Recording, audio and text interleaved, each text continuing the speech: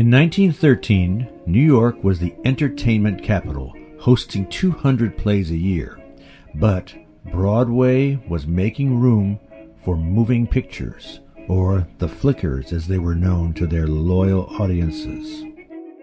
Moving picture theaters were growing larger and more lavish. Likewise, audiences expected better quality movies. And what said quality better than Sarah Bernhardt, the world's greatest actress? New York film companies worked day and night to meet the demand. Leading the pack was Biograph.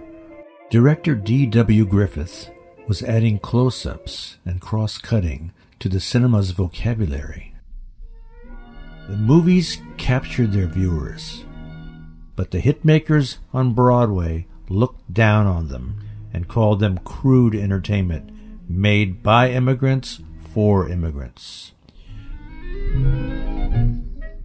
Beatrice DeMille, widow of playwright Henry DeMille, ran a theatrical agency. Her son Cecil was her office manager. He was also an actor and a playwright. And at 32, he had a wife, Constance, and a daughter, Cecilia, to support. Walking down 44th Street to the Claridge Grill took his mind off his financial troubles. He was joined by his two best friends, Samuel Goldfish, later Goldwyn, and Jesse Lasky.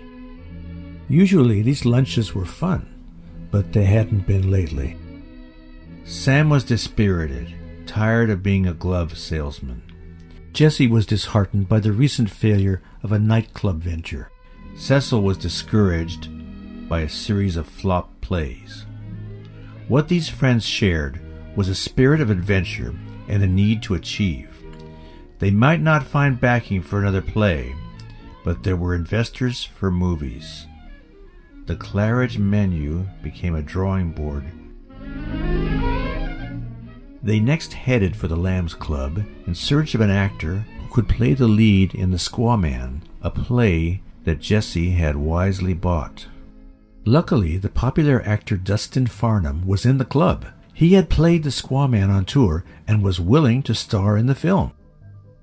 The Jesse L. Lasky Feature Play Company made Cecil Director General and gave him a crew that included co-director Oscar Apfel, a stage veteran and recent filmmaker. The story of the Squaw Man took place in Wyoming, so on December 10, 1913, Director General Cecil left New York with his crew, bound for Flagstaff, Arizona, the perfect place to shoot a feature-length western. Cecil and Oscar had written about 10 pages of scenario when they arrived in Flagstaff.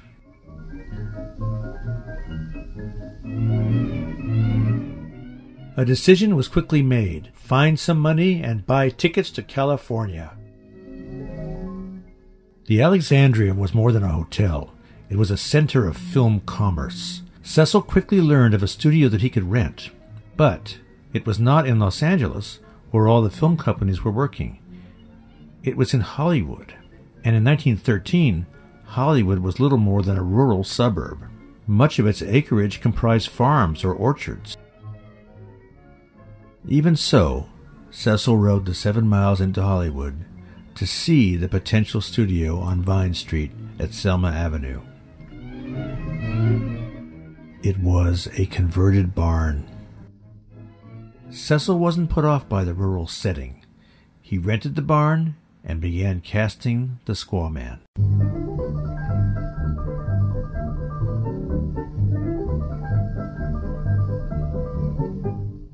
For Cecil, co-directing with Oscar Apfel was a valuable learning experience. And for actors who had come from New York, as most of them had, acting in an orchard was exotic.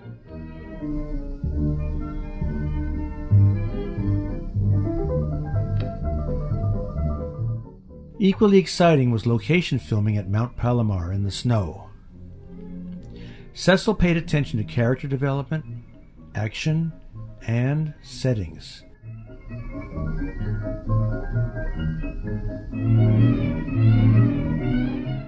There was genuine enthusiasm for this project. Everyone knew that this was the first feature film being shot in Hollywood. Things were going well, perhaps too well. Cecil's project was regarded in some quarters as a bit too ambitious. As he pushed himself to finish filming, strange things began to occur.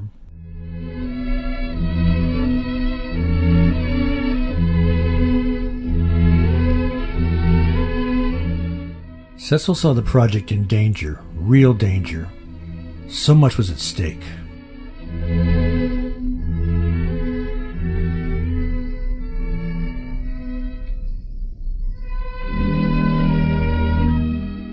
Cecil thought of his career, of his family's life in the theater, his mother's faith in him, the steadfastness of his wife and child. And of course, he thought of the friends who had taken this gamble with him. They were depending on him to succeed. Cecil drew on hidden reserves, prayed, and then he looked for a way to save the Squaw Man.